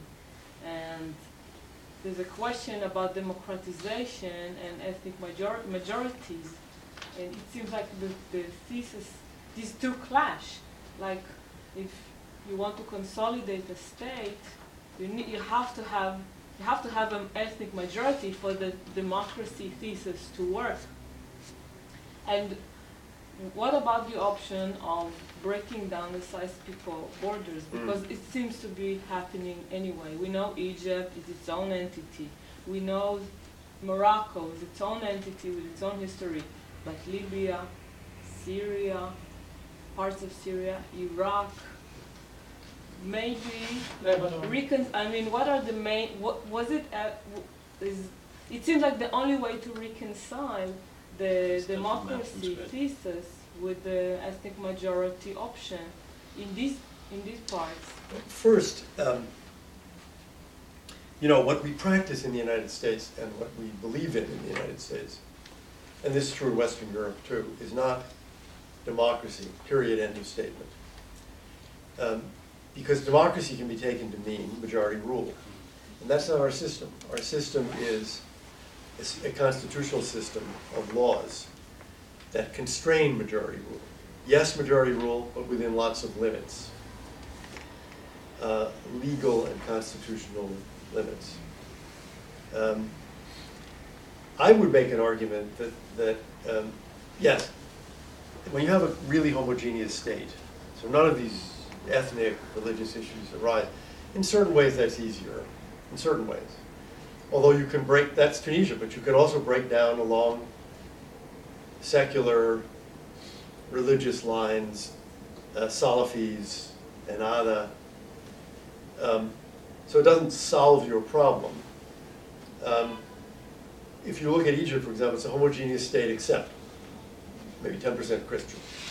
So now you have the problem of what are minority rights? What is citizenship? I would argue in a case like Iraq, you can make a good argument for democracy as the only way to reconcile these three groups. Either they're going to reconcile democratically, vote trading and a parliament and we'll give you this money but you get this, or they'll fight each other. You fight politically or you fight militarily. Better to fight politically. When a state falls apart, very bad things happen. When there is no law and no security. And we know this for a long time. Iran, how did it come to be that Khomeini took over? The people of Iran did not vote for Khomeini. He took over in a period of chaos. Nor did they vote for the Shah. Well, the Shah collapsed, and the army collapsed. And so what we learned from Iran was when the forces of order collapse, anybody can take over. I mean, we learned this in 1917 in Russia, when the army collapsed. We learned it in Cuba in 1959. The army collapses, anybody can take over, including some bearded guy from the mountains. This was the American tragedy or failure in Iraq, that we allowed chaos to develop. But I don't, even now, even today, it's interesting, the Kurds have not said, we declare independence. No rush. I mean, anyway, there's no effective power, and better for them that the Sunnis and Shiites are fighting. And maybe better for them, maybe, to be largely autonomous within Iraq, maybe. Because they have their own problems with Iran and with Turkey and even with Syria, maybe. So it's interesting. I mean, if they declare independence, I would hope the United States would back them, support their independence. They haven't done it. Maybe they'll never do it. So maybe Sykes-Picot doesn't in Iraq totally fall apart. But what you want for Iraq, it seems to me, is internal peace and a political system that allows them to fight and divide the spoils, the money, the oil revenue, politically. And the Kurds and Baghdad just did that. They just reached a partial agreement on that. Yes, on the oil from Kirkuk. That's what you want them to do. I think Iraq tells you, number one, when the security forces collapse, when law and order collapse, you're in big trouble for a long time in any country. Very hard to reestablish. That's one lesson it teaches you. It reminds you that building a democracy in any Arab country is going to be very, very hard. It's not an accident that there aren't any. Maybe Tunisia now, maybe will be the first. But even in the Islamic world, there are some. Indonesia, Malaysia. From time to time, Bangladesh. Turkey. From time to time. On and off, now going off again. But it's not zero. It's only the Arabs who have had this greater problem. So it's a reminder. We can debate the reasons for it, but we can't debate the fact. It hasn't happened. I don't think what it tells us is the only solution is to break up the country. Because then, by the way, you can have 3 non-democratic countries also. Syria, I think, very hard to put back together. Very hard at this point.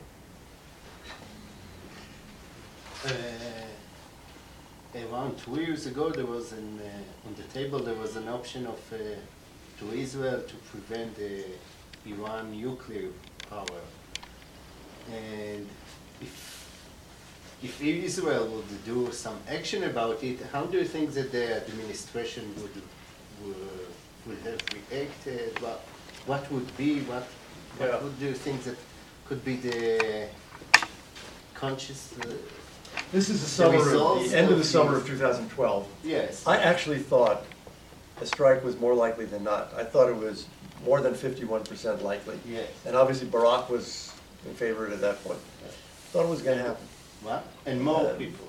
And obviously, Israel was closer to it then than it has been. What would the United States have done?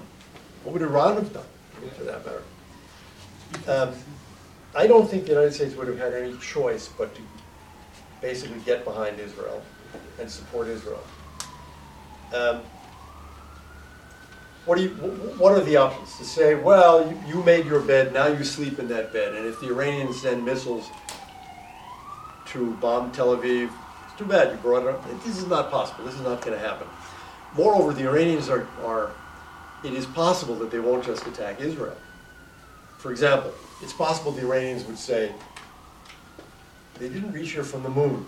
They overflew Saudi Arabia, which is obviously complicit. The royal family of Saudi Arabia is in the pay of the Jews now. And you attack Saudi Arabia. So then the Americans, of course, come in to help defend Saudi Arabia, or the Emirates, or wherever this overflight supposedly took place. It's possible the Iranians do something really stupid like close the Strait of Hormuz. And the United States, again, is involved. Or they commit acts of terrorism. Well, of course, we denounce all acts of terrorism. So I thought the United States would have to end up supporting Israel. I remember speaking to an Arab foreign minister back in the Bush years saying, we're off the record, we're having a drink. Well, what would you do? What do you think your government would do if the Israelis bombed? Cheer. His answer was two things. First, I would have a glass of champagne. Second, I would fly to New York, of course, to denounce Israel in this area. I think that's actually probably right. But if what the Arabs are saying privately is to the Americans, look, we have to have a UN resolution condemning this, it's terrific. So now what do we do now? How do we proceed? How do you help defend us against Iran, which might decide to do stupid things? So I also thought, perhaps this is too fun, what is Iran going to do? The Iranian Air Force cannot really bomb Israel. Missiles, terrorism. Well, terrorism they do anyway. They're blowing up Israeli embassies where they can anyway. Missiles at Dimona, pretty good air defenses. I don't think this is a very big risk. The risk is Hezbollah. That's the question. Yes, and we know Hezbollah, The question every 5 is, years will be something with Hezbollah. I have had Israeli generals say to me, sooner or later we're going to have another war with Hezbollah. Might as well. It's Might as well do better it. to do the operation before. Right. I have had Israeli analysts say, Hezbollah is busy. Yeah. This is the best moment to have a confrontation with Hezbollah. They are at war. There are Hezbollah fighters fighting and dying in Syria. So it's a missed opportunity? The question is whether you think Israel has to do this. And how Can Hezbollah do it. reacts. Well, can you do it is a judgment Israeli generals will make. I think if Well- Barak says that he can do it, so he knows better than me. Yadlin also No, said. we- Yes, Yadlin also Yadlin said. and people like this. Iran has to believe that we can do it, whether or not we Yeah. can. Well, that's the first, if you can do it, that's the question. If you can't, you can't. Yes. Is it a missed opportunity? Depends on whether you think it's inevitable. If it's inevitable, it's a missed opportunity. If you believe that they can be talked, threatened, sanctioned out of doing it, or that at some point an American president will do it, then you shouldn't do it. Of course. But that's a very hard decision to make. In his book, the Dovik Weissglass in his book has many nice things. I don't know if you read the book. No. It wasn't translated to. It's a great book. He has one thing. Maybe you were there. He said Condi Rice is asking Sharon, what really the problem with the Palestinians? So Sharon tells Weissglass in Hebrew, תגיד לה, tell her, שיש להם שתי בעיות, they have two problems. This was in English. In English. This was actually, Yeah, but I tell the stories in the book. Geisler said that he translated. Tell her that they are cheaters, liars, and treacherous. it's not true. It's a better story. And But that's what he said. it's in the Okay, now book. let's see the other You version. should have used my version. Yes, it was he said. I wanted We were to at the know. ranch. we were having breakfast. Yeah. Sharon is a big eater. You put food in front of Sharon, he eats, he doesn't talk. Eating is a serious business. He listens to the conversation. When he finishes eating, he talks. The conversation was about how terrible the Palestinians are. And So you had a long time to eat. he had a long time to eat, and then Sharon says, in English, stop. I'm going to defend the Palestinians. So Dubi, at this point, says, I hear the footsteps of the Messiah. Sharon says, no, I know the Palestinians. I have lived with them my whole life. I was raised with them. They are the most intelligent Arabs, and they have the best sense of humor. And there are two problems.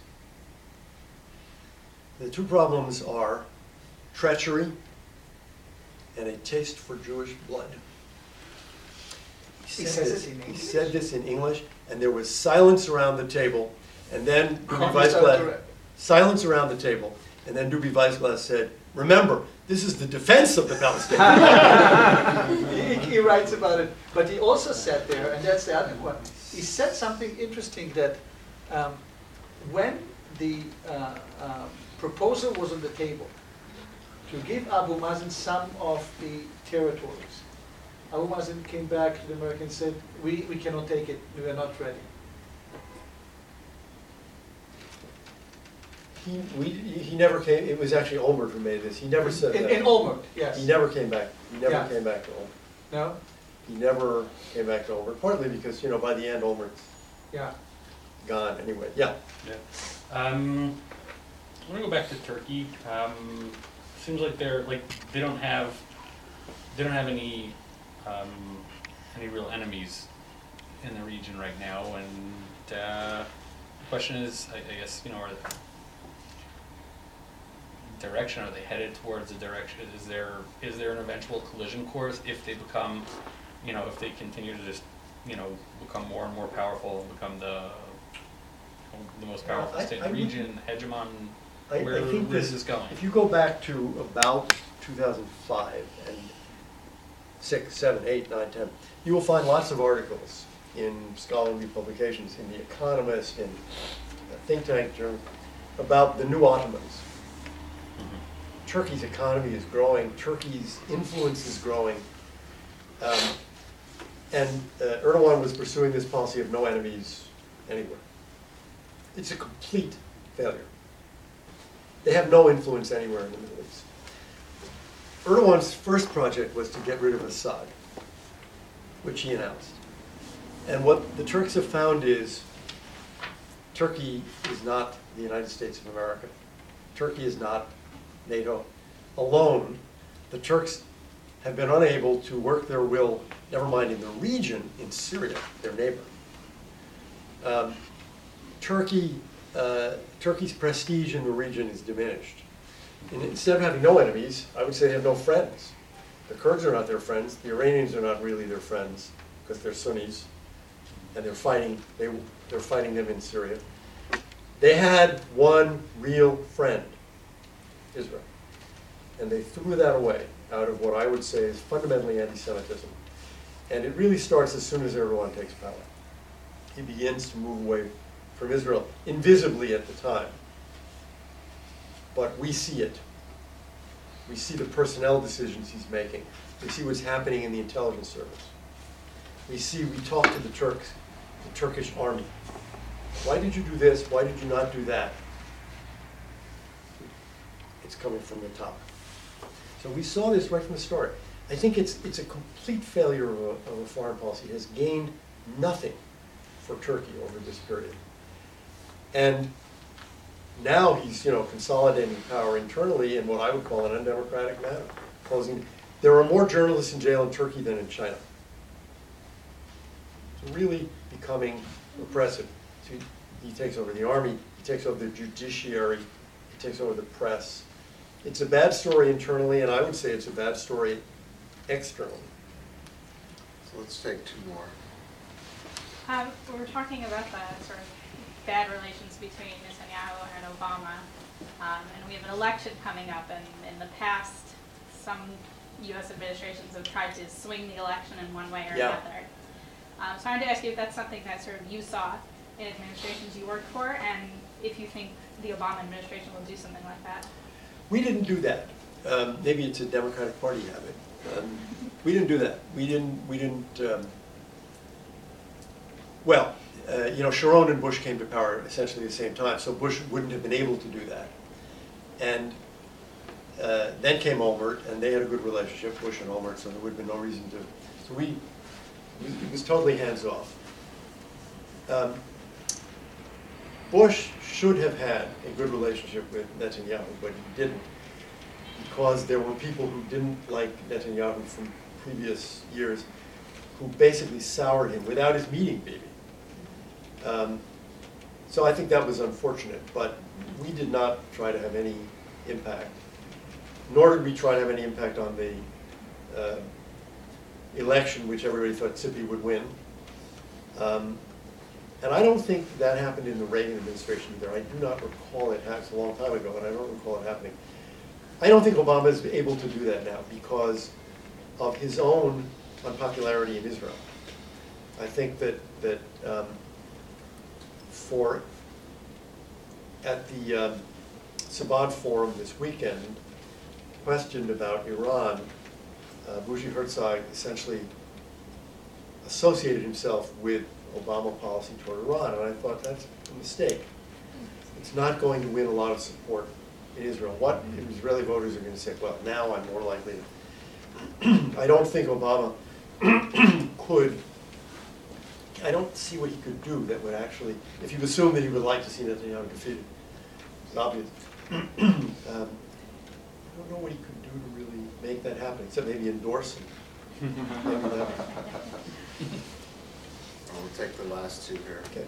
Okay, actually, we had two questions, but they're You very get different. one. So I'll ask you two, you can choose. Okay. I'll start with the easy one. What do you think about the relationship and the future relationship between Qatar, United States, and the Hamas, the black golden triangle? And the second question is more personal. You can answer both of them. I mean, if they come from you, it will be okay. How did your personal Jewish identity shaped and reshaped along the years, along your professional career, and of course dealing with these national issues? It's a hard question. Qatar is easy. The United States needs to put a lot more pressure on them. The only useful form of pressure would be to start threatening seriously to move the base. We can move all of that stuff to the UAE, the Emirates. That they would take seriously, because they need that base to defend them against Iran. And we should do that. I don't mean we should move the base tomorrow. I mean we should start like with a serious study that would give them pause for the first time to think, whoa, maybe this is serious. Maybe could this really happen? Because their foreign policy continues to be quite harmful. They're backing the Muslim Brotherhood, basically, in all of its versions.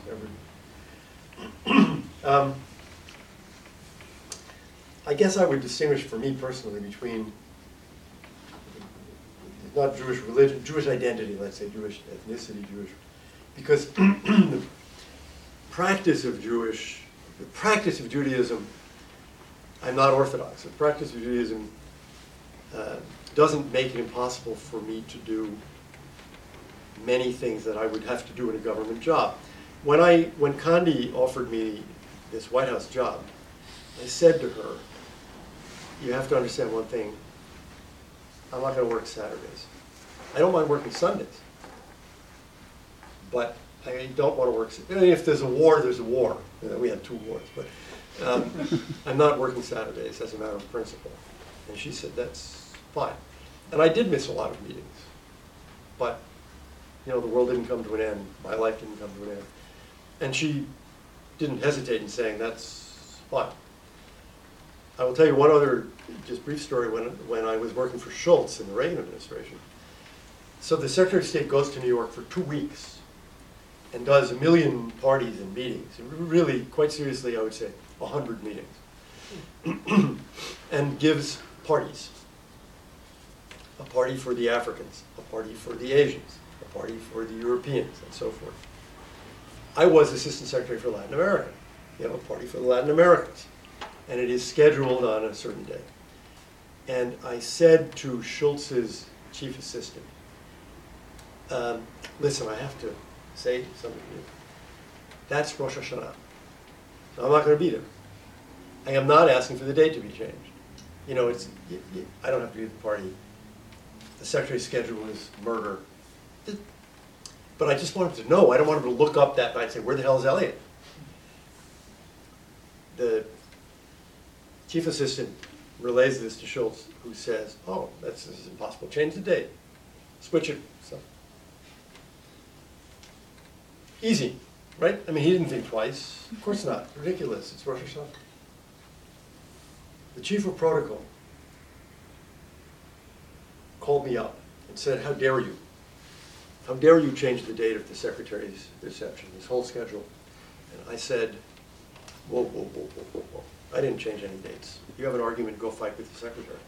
I told him, it's the Jewish New Year, and I won't be there. Didn't want him to be surprised. She said, well, it's the same thing. Why don't you go to your rabbi and get a dispensation? This is, by the way... She was obviously Jewish. She's obviously Arab. Catholic. She's Arab. Oh, nice. She's Arab. One of the very few Arabs in high positions. This was Selma Roosevelt, Arab woman, Christian Arab, Lebanese, who married... This is in the book also? No, because this is a different administration, who married the son of one of the sons of Theodore Roosevelt. Anyway, so it was very rare to have an occasion arise where the practice of Judaism had an impact. Now, Jewishness is a different question. But you know, by the time you get to these days, there are a lot of Jews in the government. There are even a lot of Jews in the State Department. Kissinger, there's this, and I think it was William Safire told the story, the Nixon administration, so this is 1969. Kissinger and William Safire are saying to each other, isn't this amazing, 2 Jews in the middle of all this. 1969. You know, by the time Bush comes in, 2001, so 30 years later, no Jews are saying that. There have been Jews, you know, throughout the Clinton years, including, for example, Dennis Ross and Martin Indyk, Jews handling these issues. Dennis is the negotiator. Martin is the Assistant Secretary of State for the Near East. This is a bureau that was the Arabists, right? Mm-hmm. The heart of the opposition to Israel in the State Department, run now by a Jew. So it's just not such a big deal, nor with Martin and Dennis having done this, frankly, by the time Bush is there, it's not an issue. Did you ever feel in government that your responsibilities as an American and your responsibilities as a Jew came into tension? Were there ever moments where you even asked that question? There were not. There were not. There are Jewish interests that, you know, there were matters that interested me more than they would interest a non-Jew. Soviet Jewry. Now, I wasn't in the executive branch at that time. I was working for Senator Jackson, Senator Moynihan. They're interested for personal reasons, political reasons. In the executive branch, I cannot recall. There are times when I disagreed with policy. For example, I thought the bombing of Osirak was great. But so did a lot of people who were not Jewish. So the answer to your question is no. No, I don't. I mean, this is a question I would like to ask Nigel Steinwald, who was the National Security Advisor of the United Kingdom. I'd like to ask Jean-David Levit, who was the National Security Advisor of France. I never had that. I never had a moment where I said, oh my God. this is a real conflict. Last one, Howard. It's our last question. So I'm trying to see from this conversation whether I see some. What are your thoughts about the neocon project of exporting democracy? Is there some sort of regret about the push? Do you think it's still a good idea? Turkey was mentioned before. Of course, Erdogan has all this power because Europe and America pushed him, supported his suppression of the army. There used to be a secular army that would have had a coup any time. Islamist policies there were trying to be implemented, but it's not there anymore. And it was because the idea is that the army, we should have civilian power. Same thing as in Egypt. Yeah, well, there's a wonderful song by Edith Piaf, my favorite Edith Piaf song. Je ne regrette rien. She does it better than I could. Not really. But you know, the examples you give are good examples. Turkey. I don't regret the United States saying we don't believe in principle in military coups, and we think that Turkey had a democracy several times, in, out, in, out. What I regret is that when Erdogan started to compromise Turkish democracy, we said nothing. He is destroying the judiciary. He is arresting journalists. So there was an organization that protected these, and the West destroyed it. There was an army. We didn't destroy anything. We said we believed Turkey should move toward democracy. And by the way, so did Europe, and it was the only possible way to achieve what Turks said they wanted, which was to get into the EU. The mistake was that when Erdogan started to do this, we didn't fight. I don't mean with military. I mean, we should have denounced him. We could have helped build up resistance to him. We didn't say a damn thing. And the same thing's true, I would say, in Egypt. You know, they had a law under King Farouk in Egypt. Many Arab monarchies have this law. It is a crime to insult the king. Nasser took the same law. It's a crime to insult the president. Then Sadat took the same law, and then Mubarak. In all of the years of Farouk, Nasser, Sadat, and Mubarak, there were fewer prosecutions for this crime than in 1 year of Mohammed Morsi. And we didn't say anything. That's what I regret. If we're going to support democracy, we have to support democracy and human rights and the rule of law and independent courts. Not say, well, he won the election, so now he can do it. And it's not just Egypt. We did it. We do it everywhere. We did it in Venezuela with Chavez. We do it everywhere. If you win the election, you do it. No! We don't believe that if you win the election, you can do what you want. That's not the American system. We believe in constitutionalism. We believe in law. We believe the executive cannot do whatever it wants. You don't have a one-time plebiscite, and then you're elected king. But we have made this mistake over and over again. Father Aristide in Haiti. You win the election, we shut up. That's a huge mistake, particularly in countries where the fate of democracy is very much hanging in the balance. We need to be in there. We need to be pushing. We need to be arguing. And we'd have a better record, I think. Or rather, they would have a better record if we did. And we don't. And we pay they pay and we pay a big price for it, I think. Elliott? Voila. Thank you.